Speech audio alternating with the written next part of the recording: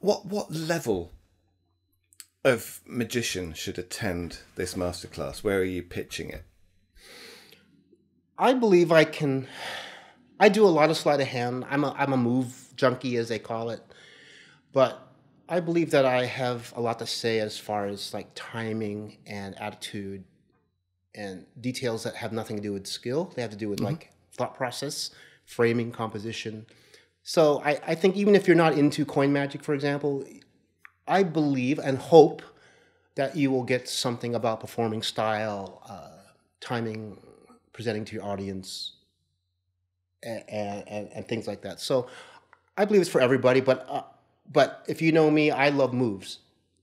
I spent the last 2 months with my lip Carmex box trying to get rid of the moves because it had so many moves in it. So I believe I've streamlined. I'm going to show the original full of moves, and then I'll show you some of the streamlined versions with at least 3 less moves. So it goes from 30 to 27 moves.